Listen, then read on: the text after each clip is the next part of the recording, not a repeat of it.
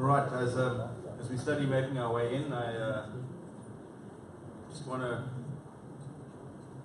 just check everything is working fine here. Just want to say to you guys, I don't know whether you know, but we are live streaming this via the Sports Podium Facebook site. So there's a link in there, you can go in there. We will also be doing edited clips of this, so all the speakers can put that onto YouTube as well and share that. So after the event, you guys just can have a look. You can look at our at the Twitter feeds from Sports Podium. They will announce all the various videos going up as they go after the event. Rob, is there a Wi-Fi password here? The Wi-Fi password, no, not that I have. Just open? Yeah. Just join in Java Hotel, and there's no password. Okay, so it's an open connection if you guys want to. That fills me with confidence, by the way. So I'm just waiting for the last few people to make their way in, and then I'm going to introduce our next speaker. I met Lorien last year. It's about a year ago. We had the speakers dinner, which we haven't the nights before. We were just the speakers get to know each other, and we started speaking about a whole bunch of other stuff. I must say, in my journey in the year and a bit that I've been in crypto, I said it to Mitchell as well yesterday, what I'm loving about the crypto world is just the interesting and wonderful people I'm meeting. I think there are a certain kind of personality that's gravitating towards this space. Gavin, and I will quote Gavin again, but that's one of his first statements he said to me right up front is, not everybody in crypto is a crook, but all crooks know crypto. I don't think I've met many crooks yet. I know they're out there. They'll probably speak to them in the nameless faceless way that they would like to operate. But the people that I've met, physically face-to-face involved in this world is interesting people that you'll love to spend some time with and talk to. Lorien definitely fills that space as well. We've had cause to speak to each other through the year. Not enough, but when we do, it's always entertaining. Lorien is a Bitcoin maximalist. Big words. He says that about himself, but I think Lorien also thinks about the bigger crypto world and not just Bitcoin. He sees it as a place, but in his mind, Bitcoin is Mr. Bitcoin South Africa, and he talks all over the world. He's been on TED Talks. He's been speaking to governments and to central bankers, and advising him about cryptocurrency and what they should or shouldn't do. Lorien, I know you've got the crypto world at heart and you're covering for us there, so thank you, buddy. But without further ado, please, Lorien, keep a big hand for Lorien Gamaroff.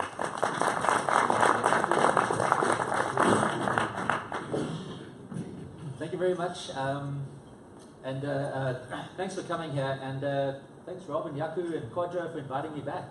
I can't believe it's been a year since we last had this conference, and it was really cool. It's really nice and intimate, and it's nice to meet everybody, and I hope I can meet everybody today. So I'm looking forward to it. Just also, on the Bitcoin maximalist thing, when I say that, of course I don't mean that everything else is rubbish. I think that there's always going to be, as Gav said in his last slide, it's a dot-com boom. There's going to be all sorts of ideas coming into the space, and some will succeed and some will fail. But at the end of the day, there will be winners and losers. And in terms of currency, though, I'm always, when it comes to about what kind of currency are they going to be? I think the world only really needs one. One of the biggest issues in the world today is moving money around the world, and there's all these frictions, when you want to exchange in and out of currencies. And so when I talk about being a Bitcoin maximalist, I just think that, there's going to be a predominant main currency. I hope it's Bitcoin, because, I've had a long history with Bitcoin. But, at the end of the day, it doesn't matter what it is, as long as we can have this censorship-resistant, decentralized, sound money. That to me is the most important thing. So as a maximalist, I think that there's going to be a predominant currency, but I in no way think that all these other things are rubbish. I think Steem is cool. I think Ethereum is cool. I think all these other things are cool. I don't know so much about Ripple, but I think that all these decentralized services, I think they're very cool. So and I hope that they all achieve greatness and change the world in very cool ways. Okay, so when I was invited to come and speak here, I said, well, what should I speak on? I asked Rob and Yaku, and they said, it doesn't matter, just come and talk. So what I want to do then is I want to come and talk about what I think is the most important thing in crypto today, the most important topic that there is today, and it obviously revolves around Bitcoin. Bitcoin is the first currency, and everything has kind of following in its stead.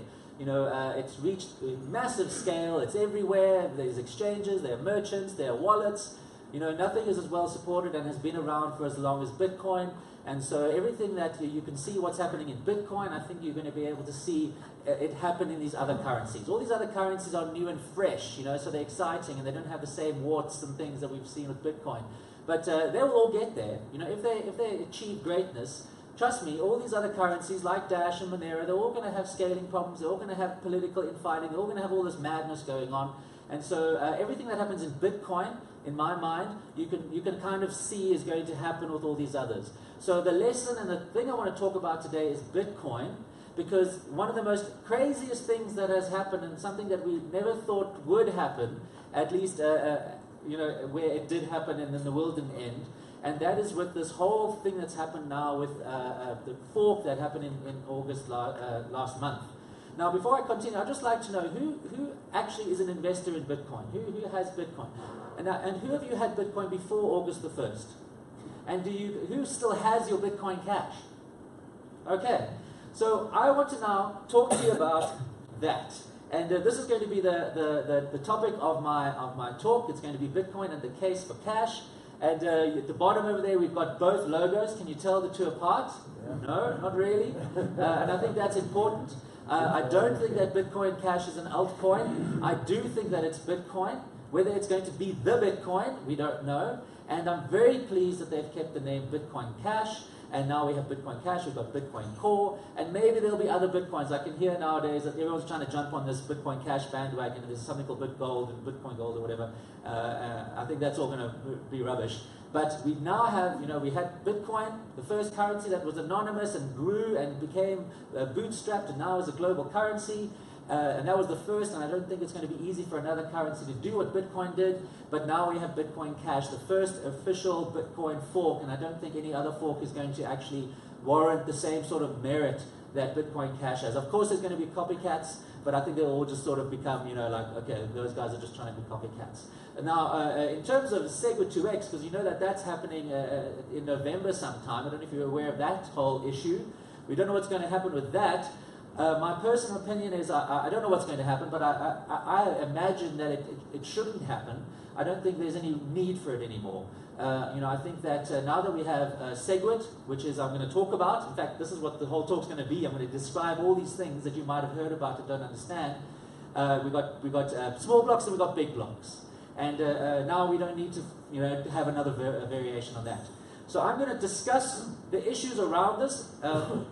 I'm not going to be technical. I want this to be something that you understand, so I'm going to be explaining all those things you might have heard about, like Lightning Network. Have you heard about Lightning Network? Okay, ooh, okay. So Lightning Network is we hope the solution that's going to fix Bitcoin's scaling problem. You know, it's slow and expensive. I'm going to talk about that so you understand how that works. I'm going to talk about this thing called segregated witness, which is another solution. I know this sounds boring, but I promise you at the end of this you're going to know a lot more, and I'm going to make you you know, really think seriously about this fork thing, because that's what I want you to do. I want you to not be somebody who's closed-minded and thinks, well, here we are, and I'm happy with what I have as a Bitcoin holder. I'm going to forget about everything else. The world is dynamic.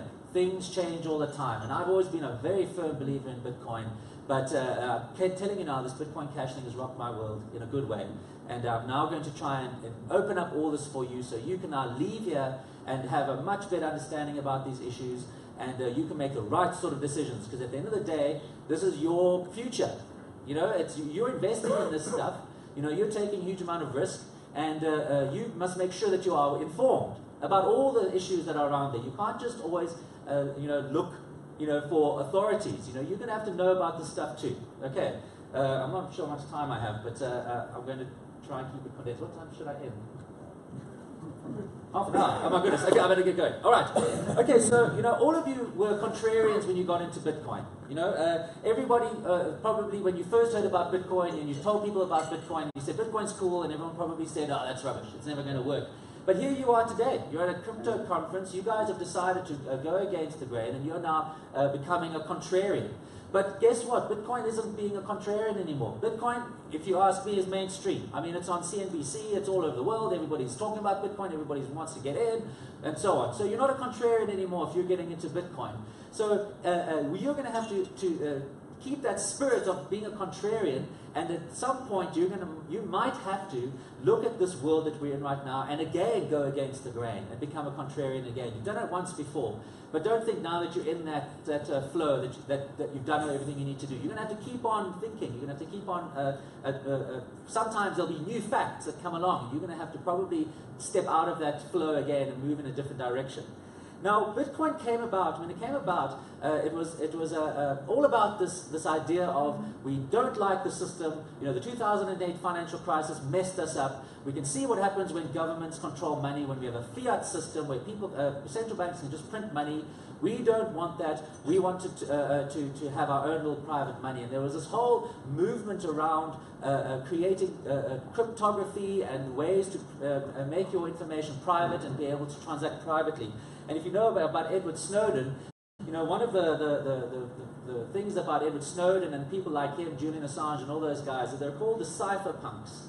And the cypherpunks are all about being able to control their information and never having to depend on anybody else for something. If they want to be able to transact, if they want to send money to people, if they want to have information that they move to somebody, they want to have complete control over that and not have to ask somebody else to mediate on their behalf, like a bank. If you've got money in a bank and you want to transact, you've got to ask the bank permission, essentially. So the cypherpunk movement was all about keeping your information safe, keeping it secure, making sure that governments and everybody can't get involved, and making sure that you are independent and you cannot be restrained from whatever you want to do. And the most famous example, of course, is WikiLeaks. Now, you know what happened with WikiLeaks? WikiLeaks was accepting a lot of donations using these third-party payment providers. WikiLeaks depended on donations, and they were using these services. But what happened? Eventually, the government kind of started cracking down on WikiLeaks because it started publishing all these secrets, that were damning for the government agencies, and all that. So what did they do? The government just said, okay, PayPal, Western Union, Visa, you're not allowed to service WikiLeaks.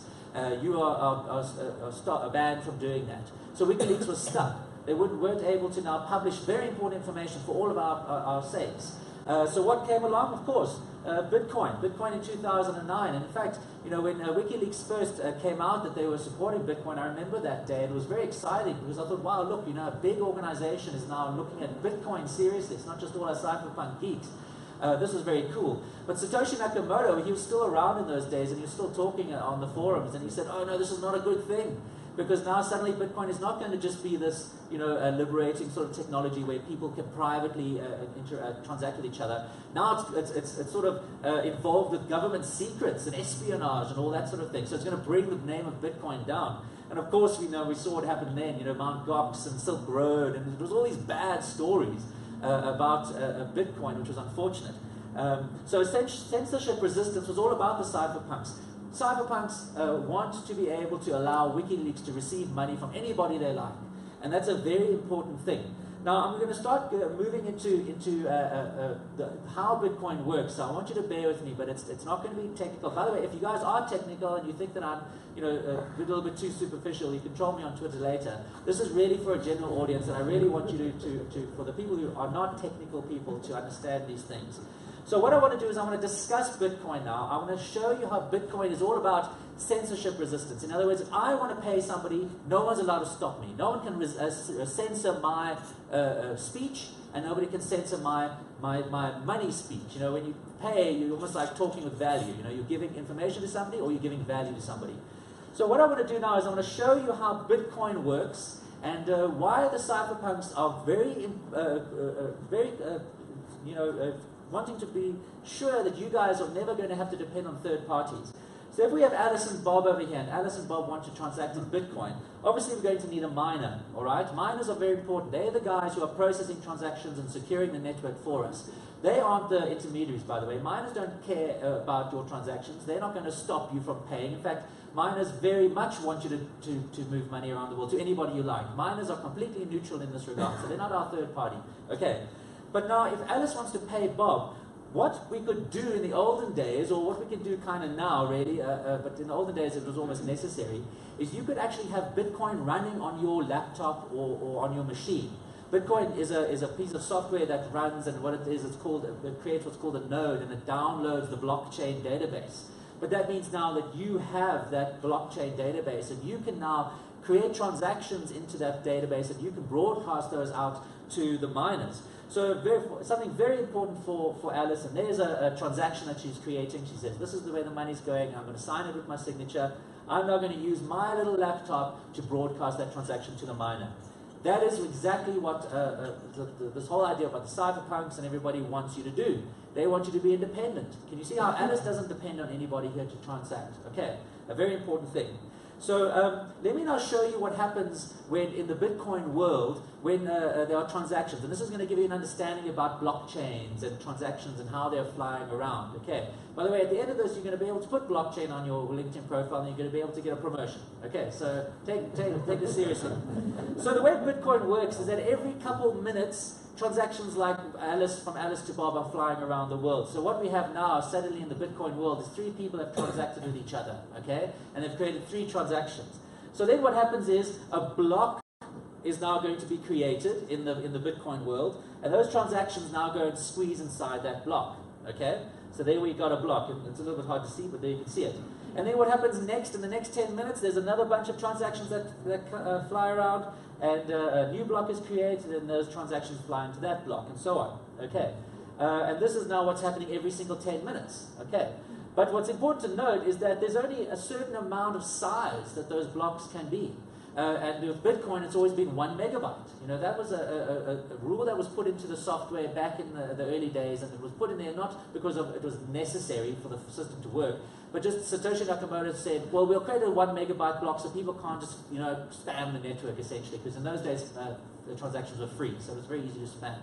And so Satoshi said, well, listen, we'll just make these 1 megabyte blocks. That is what the block mining is all about. Picking up these transactions, miners put them into blocks, and they create it.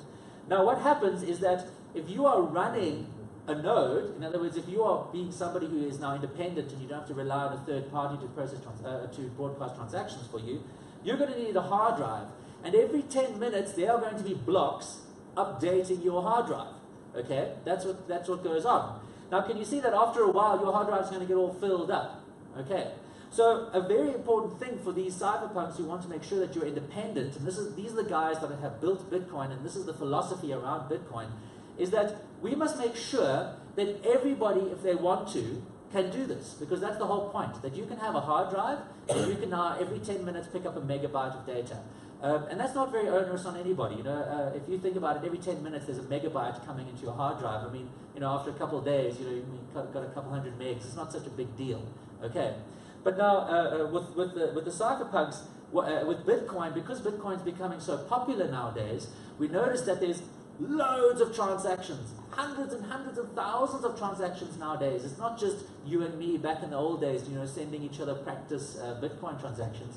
Now there's a commerce going on, and people are really sending a lot of Bitcoin, and we've now started to see, I don't know if you've noticed, but Bitcoin fees are really high. You know, sometimes, you know, 50 Rand, you can pay 50, 60 Rand for a fee. It also takes forever. And the reason for that is because when you have these little blocks, those blocks can only fit in a certain amount of transactions. And so what happens is the transactions that have been created have to hang around for another 10 minutes and until the next block gets created, so they can go inside into that next block. And this is now why Bitcoin is becoming unmanageable. It's actually becoming hard to use, you know, because if I want, in the olden days, you know, I would send people Bitcoins, you know, at these conferences. Those are the good old days, you know, and it would be easy for me to do it because I could just say, oh, you want, you know, 50 Rands worth of Bitcoin? There it is, you know, it costs me nothing. Now, if you want to do that, you're going to have to fork out $50 before you make the transaction. It's going to be, you're going to have to think about that. So Bitcoin has become really problematic, and this is now all the politics and all the madness that has been going on in Bitcoin land and actually tearing everybody apart. No longer are we this big brotherhood, and sisterhood, where we're all family and we're all working together in this aim to bring censorship-resistant sound money to everybody. Now it's a big disaster, because now there's all this fighting going on, because we have this thing called full blocks.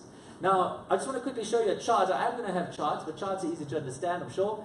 This is now what happens whenever, this chart over here is showing you unconfirmed transactions. In other words, those transactions that are sitting out there waiting to get into a block, but they can't get into a block.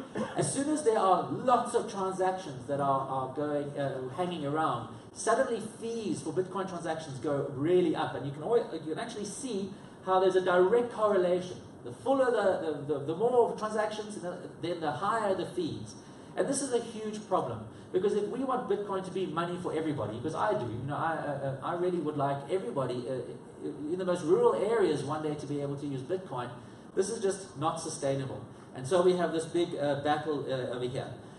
Well, one of the solutions, if you do have a problem like this, why don't we just go ahead and raise the block size? That was one of the solutions here. Because if we have these bigger blocks, well, then we can go and put all these transactions in here. And you'd think that would be a very simple solution, right? Just instead of making it 1 megabyte, make it 2 or 5 or 10. Sure, okay, every 10 minutes I'm going to have 10 megabytes coming into my hard drive. My hard drive's going to fill up a little bit quicker, but maybe that's not such a bad thing. But actually, these bigger blocks has become kind of the root of the problem. Because as soon as you have a situation like this, where you have these miners, I'm sorry, this slide is a slide about the fees, but what you're going to do now, as soon as you have these bigger blocks, it means that people are going to have bigger hard drives. And also they're going to have more bandwidth, more data to be able to move these big blocks around. And so the cypherpunk kind of philosophy is like, no. If you do that, what's going to happen now is that less people are going to be able to have these little nodes, where they can now transact independently without trusting a third party. And it's going to mean it's impossible for them to do that. And what's going to happen is that mining and nodes are going to become centralized.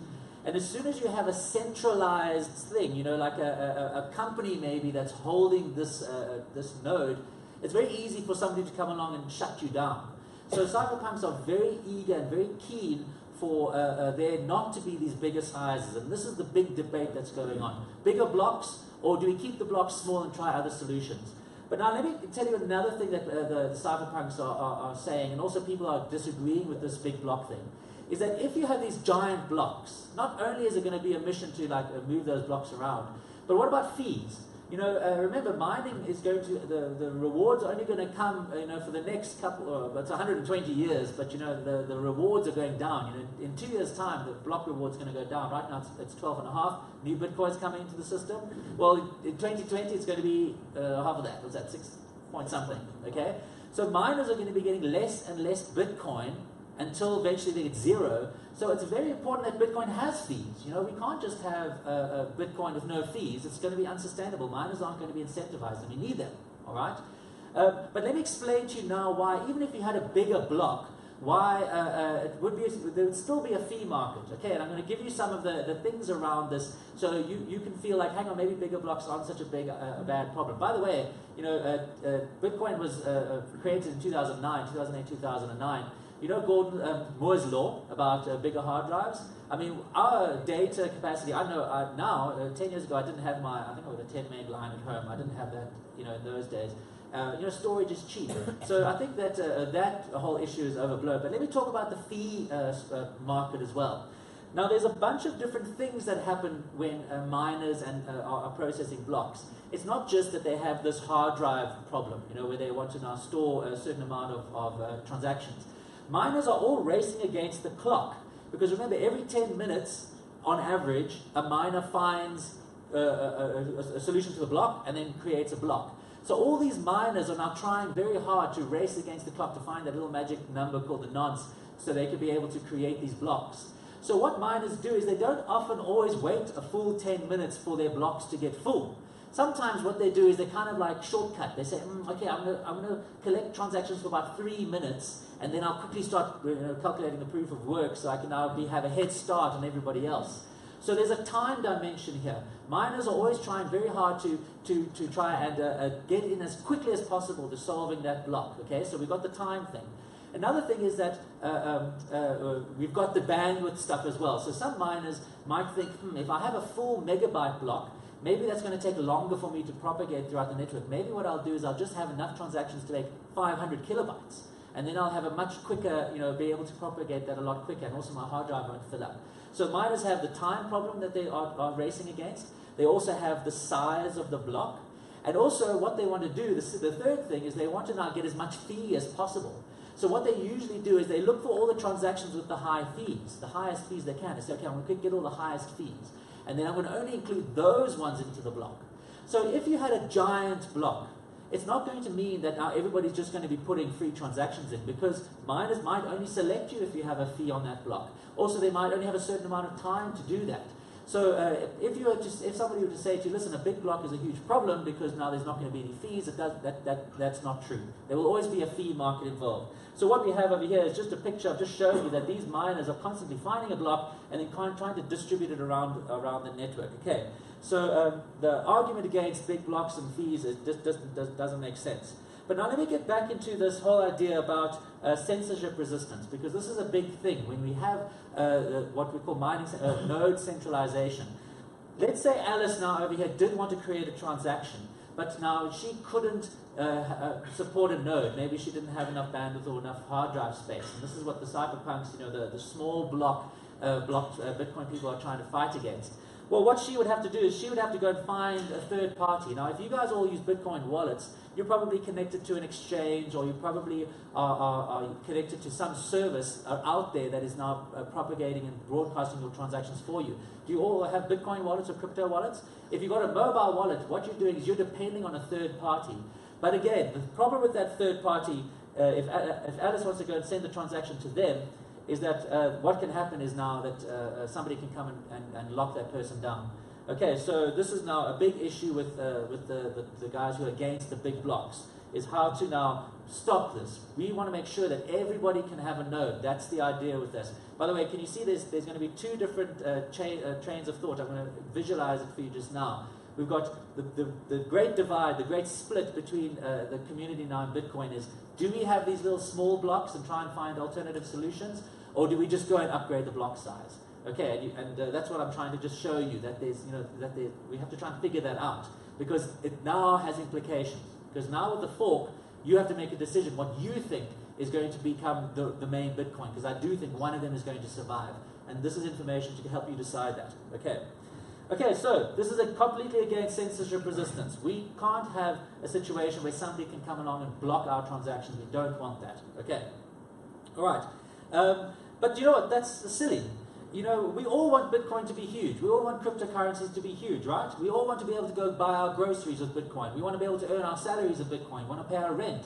We want to live with Bitcoin. We don't want to live with paper rubbish money anymore. We want Bitcoin to become the global currency that is everywhere, right?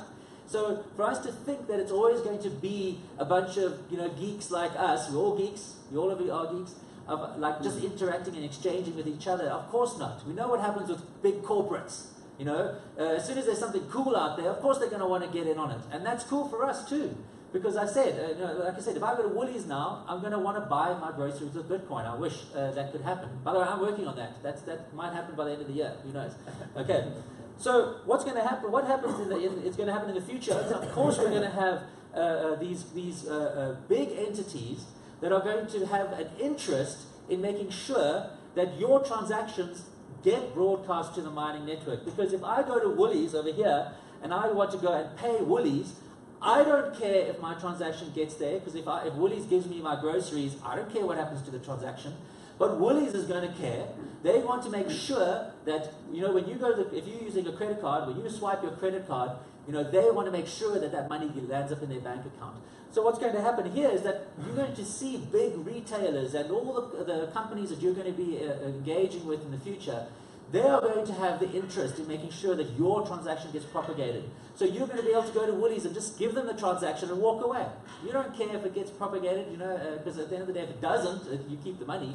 So they are going to have an interest, and this is going to be how the world is going to look. in the future. It's not going to be geeks out there with little minds and little nodes, and that's going to now support this global network with this global payment system. Of course, that doesn't make sense. This is how it's going to be. So having these large entities being able to have these enormous hard drives with enormous bandwidth, they don't care how big the data is. They want to just make sure they get paid. I mean, they can afford to have these enormous processing powers, stations and all that sort of thing. This is going to be the future of Bitcoin, not a bunch of geeks holding a node. So this whole idea about big blocks and small blocks, again, in my mind is irrelevant. Let me quickly now explain to you the Bitcoin, because I want to now give you another solution in favor of the small blocks. Because the small blockers are saying, and this is what we call ourselves, I guess, you've got the big blockers and you've got the small blockers. People who think a big block is an easy solution, the ones who say, no, we don't want big blocks, we want small blocks. So let me explain to you now what the small block people are doing. By the way, small block is Bitcoin Core, okay? The big block is Bitcoin Cash. That's what's happened now. That's the big split here. So let's see what Bitcoin Core is trying to fix here without having to raise this block size so they can make sure that we have censorship-resistant money. Okay. So let me explain to you now how Bitcoin transactions work. Okay, like I said, you're going to have an education and you're going to be able to go back and add this to your CV. All right. So what happens now with Bitcoin is that you create a transaction and you have to sign it. Do you know what you've got to sign it with? Your private key. You guys know about your private keys? Do you know where your private keys are? Do you have your private keys? I hope you do. Most of them Okay. know where they are. Okay. So if you have your private key, what happens is you're going to sign a transaction, and that creates a digitally signed transaction, and then that is what gets sent into the blocks. All right. And that is how Bitcoin works. Now we've got a signed transaction, and the miners confirm that. So what did the Bitcoin Core guys say? Because remember, they don't want to raise the block size. They want to be able to squeeze more transactions into those blocks. And right now, if you have a Bitcoin transaction, if you could try and minimize the information that was in that Bitcoin transaction, you would be able to squeeze more transactions in there, and we'd be able to get more throughput, more volume, lower the fees, and all that good stuff. So what the Bitcoin Core guys have done is they said, okay, we'll take the transaction. What we'll do is we'll sign that transaction and verify it, but then before we stick it into the block, we're going to get rid of that signature. We're going to take the signature out because that weighs quite a lot inside that transaction, and that's what we're going to go and put inside the block. That means now we can have almost twice the amount of transactions per block. So look, we've now solved the problem of having to not have to raise our block sizes, and we can get more transactions into it. So that's kind of the solution. But now, that's a huge problem. And I'm going to tell you now why that's a huge problem. First of all, this is not actually the definition of Bitcoin. Bitcoin, this is what segregated witness is, by the way. Segregated means separated, and witness, when you have to witness a document, you sign it. So what we're doing is we're separating the signature, we're separating the witness. Well, when it comes to digital signatures, this is something that's actually was always inherent in Bitcoin. In Bitcoin, the white paper, who's read the white paper? Okay, all right, good. It's only a couple pages. It's not that hard. In the white paper on page 2, there's a section over here. You don't have to read it. What's important is that it says Bitcoin basically is a chain of digital signatures. All right. That was a very important part about Bitcoin. Now, I'm not going to say that that we need to stick to the rules. The kind of the 10 commandments of Bitcoin that Satoshi gave us.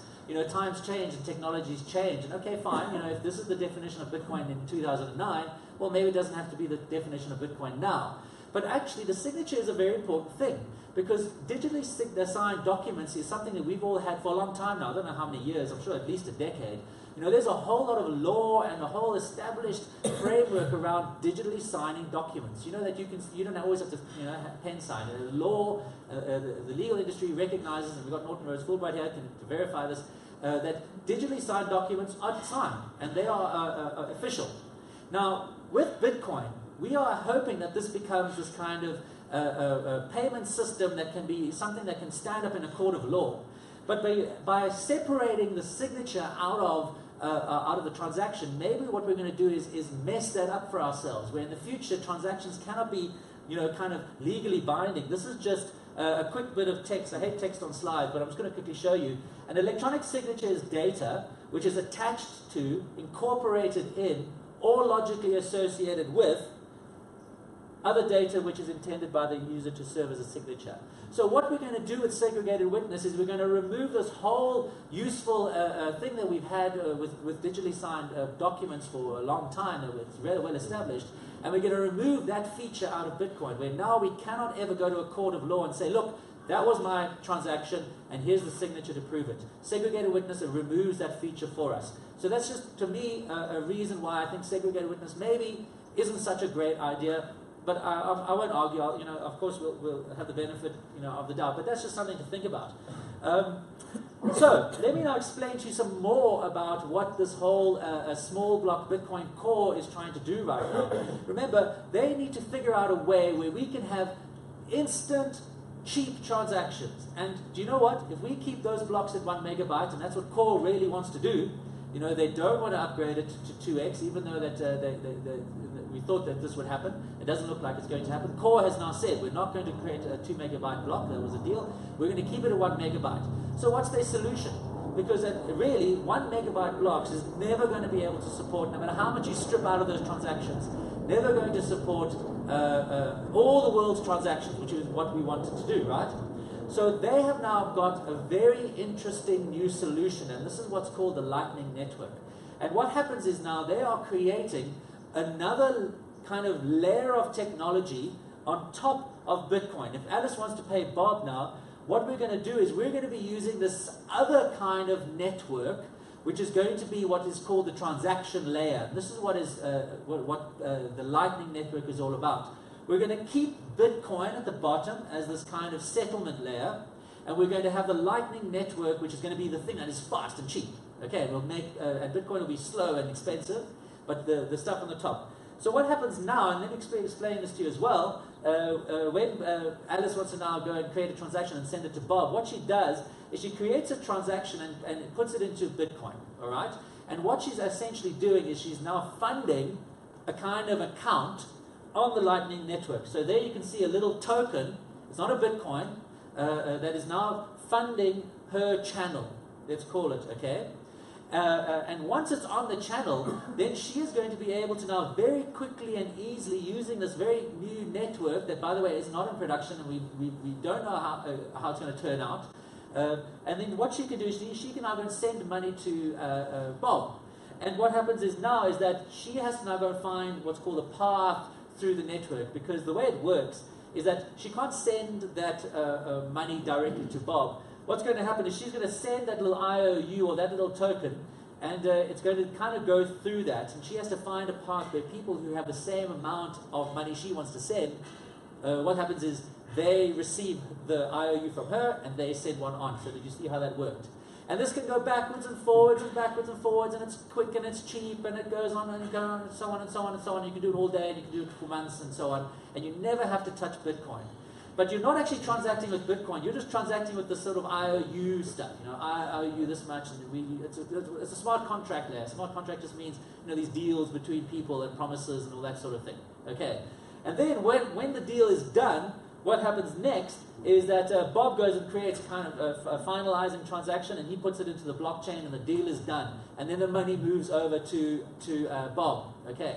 So this is the solution that the Bitcoin core small blockers are trying to do now. They're trying to bring this whole concept in here, where we can keep Bitcoin as a settlement layer because everything settles in there, and ultimately this goes on. But this settlement is going to be extremely expensive. This is unfortunately just how it's going to be. And this is the hope that the Lightning Network is going to solve the problem for us finally, where we don't have to upgrade the blocks, we don't have to do anything crazy. All we can do is use this entirely new network, and we can do all this quickly and cheaply. But by believing in this, you're essentially believing, it's the same as believing in all these ICOs and all these tech companies, they all have these great ideas, they've been testing and it's all wonderful, and what you do is you're going to hope that eventually when it comes out, that it works. Because right now they've been testing it, but we haven't seen Lightning Network in production. We don't know how it's going to turn out. Maybe it'll be cool, maybe it won't. It's a lot of hope to put on a network that you are putting your life into. You're depending on this whole thing. Okay. So the question now is, well, what on earth, are you going to think? Because we now have this very clear issue where there's this big divide in Bitcoin. And Bitcoin, it's not easy anymore. It's not like saying, oh, well, I bought Bitcoin and I'm cool. And I'm just going to sit on it and I'm going to wait a couple of years and I'm going to retire. You can't. In the same way that you had to make that decision once upon a time to put money into Bitcoin, you had to take that risk. You're going to have to think again now. You're going to have to make a decision, and you're going to have to be clever, like you were clever before getting into Bitcoin. Okay, you're going to have to think about these issues because this is a big problem. Now, before Bitcoin split, everybody thought, hang on, if Bitcoin ever was to do this, it was going to be the end of Bitcoin, because now suddenly we're going to have indecision, like what I'm talking about right now. Not only that, we're going to have, instead of 21 million Bitcoins, we're going to have 42 million Bitcoins, and that goes against the entire reason why we got into Bitcoin in the first place, that it has a fixed supply. That's part of the sound money principles that we believe in. And if this can happen, suddenly supply can be created overnight with all these different chains. It's going to ruin Bitcoin. And before that, I thought, that's not going to happen. If Bitcoin forks, it's going to be exactly like Ether. And I wrote this tweet in March, so this was way before August the 1st. And I said, if Bitcoin splits, it's just going to be like Ether and Ether Classic. Do you know that? Remember that story when Ether and Ether Classic split? I don't know if you know about it. Well, it was a big deal. Did Ethereum die? No, it didn't. And then a lot of people came back and said, Lorien, you're completely wrong. You don't understand economics, blah, blah, blah. And I went back to this tweet because I wanted to screenshot it for you and show you all the replies.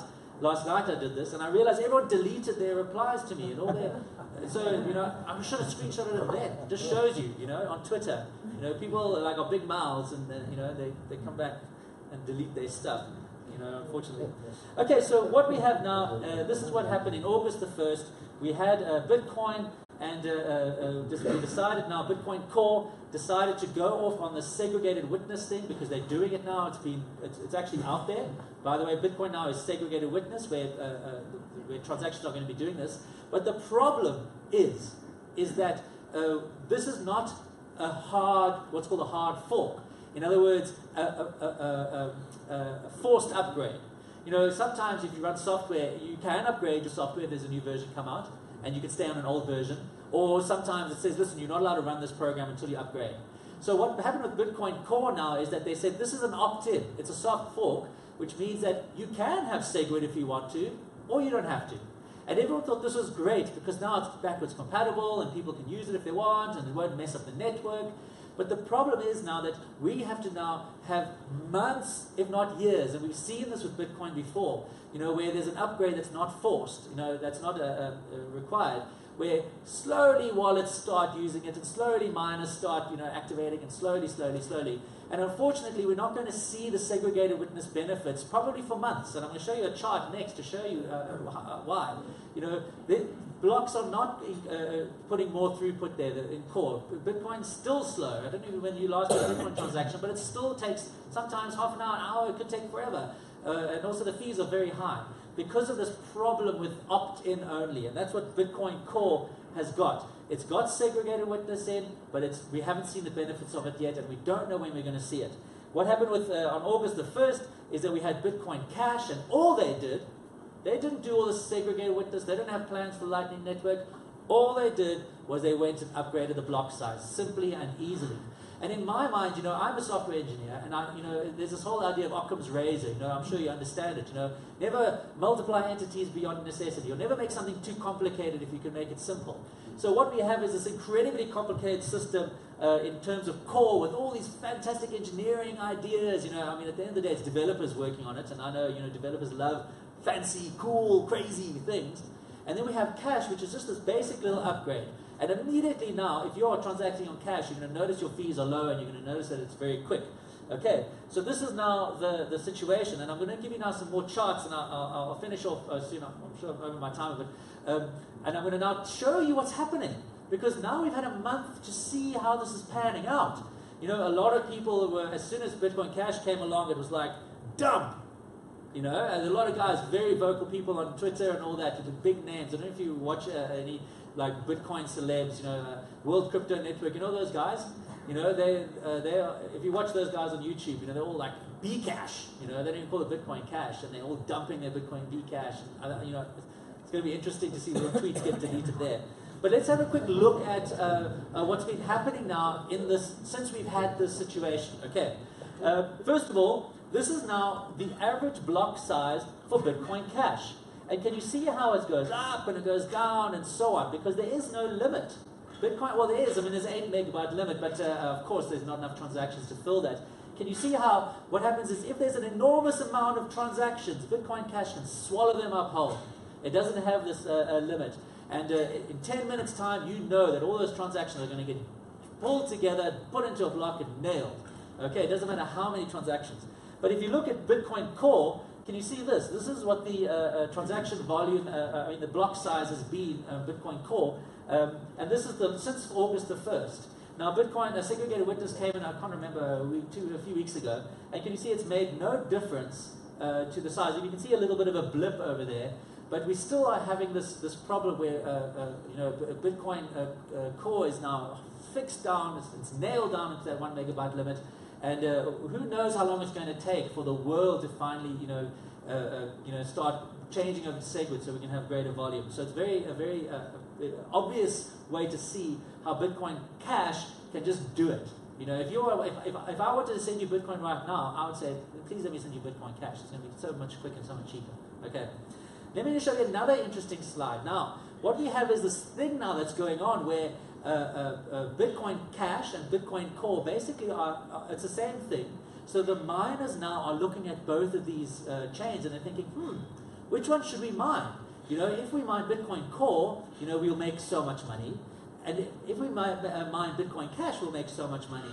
And what's been happening is that there's been this kind of fluctuation. The miners deciding to mine Bitcoin Core, and then suddenly they realize that mining Bitcoin Cash is more profitable, and so they move on to Bitcoin Core Cash. And every time hashing power leaves one of those networks, it means that the network becomes a lot slower and more degraded. So what we have over here is another chart, and this blue line over here is called profit parity. And basically it's showing you how if this chart now, this is the profitability of Bitcoin Cash against Bitcoin Core. And so since we've had Bitcoin Cash, this is how the profitability has been. It's been less profitable, and then suddenly it became much more profitable because difficulty changed. And now look what you can see now. Can you see how it's starting to become kind of the same profitability as Bitcoin Core? Which means what's happening is the playing field is becoming level. A very important thing. Because what has happened right now is that Bitcoin Core, by being the first and by being the most widespread, and every exchange supports it, and wallets out there, it has an advantage over Bitcoin Cash. But we're starting to see exchanges support Bitcoin Cash. We're starting to see wallets support Bitcoin Cash. My wallet is certainly going to explode. I was even thinking about only supporting Bitcoin Cash, but because, by the way, philosophically, I'm more aligned with Bitcoin Cash. But can you see now the playing field is becoming level? The exchanges are becoming level, the wallets, the mining power is starting to figure the level out, and now we're going to have these two chains, these two Bitcoins, and what we're going to be able to judge them on is fees and speed. And the fact that this is happening, by the way, I've got another little chart here which just shows you another. I just did this because I thought it could show you what's going on. You can see it's a steady increase to parity. That we're now going to start having to make the decision. When you want to go and buy Bitcoin, or when you want to go and send Bitcoin to somebody, or when you want to go pay Bitcoin, do you want to use Bitcoin Core, where you're going to have to spend 50 Rand and it might take half an hour or an hour or whatever to get there, or are you going to use Bitcoin Cash? Because you guys have Bitcoin Cash. That's going to be there. It's going to cost you nothing. It's going to cost you a few cents, and it's going to be guaranteed to be in the next block. So we're now going to be in that funny little space, and I have this real feeling that we're going to see a real battle get played out here. The small block, highly complicated, very speculative network, a lightning network idea, and then this Bitcoin Cash idea, simple, just this block size increase. It's going to be very interesting to watch. And if you're an investor, and if you're now making decisions about this, you're going to have to think. Now, you've got Bitcoin and you've got Bitcoin Cash. You know, right now, I think there's quite an opportunity here. You know, I think you could get about 6 to 1 already. You know, imagine if you could sell your 1 Bitcoin and get 6 Bitcoin Cash. What if Bitcoin Cash becomes the main Bitcoin? Suddenly you've now got 6 times the amount. So this is again, the kind of things you're going to have to think about. Let me show you another little chart. This is the chart I watch nowadays. I don't watch Bitcoin USD. You know, I don't know what charts you're looking at. I'm sure you're looking at Rand value, but, you know, Luno, cool, you know, 62,000, 70,000 Rand. That's not the chart you should be looking at. Don't look at, I mean, we all know Bitcoin's going to go up, and we all know it's going to go down when China says something, and we're all going to, you know, I mean, don't watch the price. I mean, of course, everyone in this room knows Bitcoin is one day going to be R1 million, right? I believe that, hey? That's a bit low, actually, maybe 10 million rand. So why bother looking at those charts? It's just going to give you nightmares and a heart attack. This is the chart I look at. I'm looking at the Bitcoin versus Bitcoin Cash chart.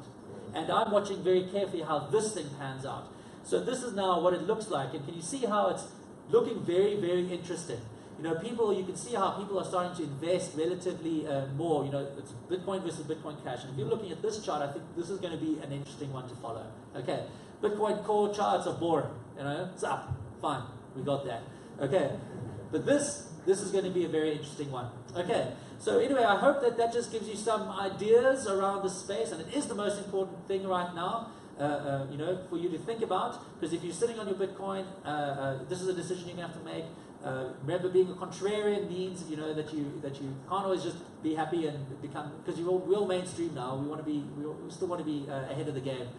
This is something to think about. Okay, anyway, thank you very much. I think I'm going to end it there. I hope I've given you enough to think about. And if there's any questions, I'm happy to answer. Yes, sir.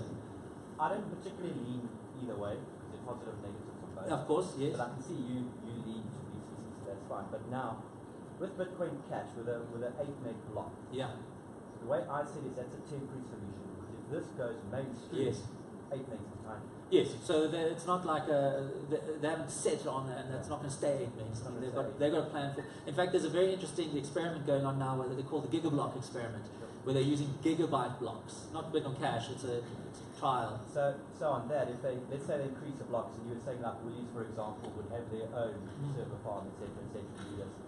Doesn't that move away from centralization again? Then you're going to have these big entities that are going to have control. Yes. So I don't believe that just because you've got a big entity hosting a node that it's centralization. At the end of the day, you know, there's thousands of corporations out there, thousands of retailers, and they're not all colluding and working together. You know, is it all part of rock? Yes, so yes, of course, that is a thing that we should think about. That's why, you know, it's something we've got to consider. But to my mind, you know, Bitcoin is not going to become this thing that governments are going to clamp down and they're going to nail every retailer, they're going to ban it outright. At the end of the day, the internet was a scary place once too. And I work with regulators all the time, our Reserve Bank and so on, the Financial Intelligence Center, and they are not thinking about banning Bitcoin. I can tell you that much. They're thinking about if there are issues like money laundering and terrorist financing, then how do we stop it? And the best way, this is their thinking, and this is now insight that I can give you.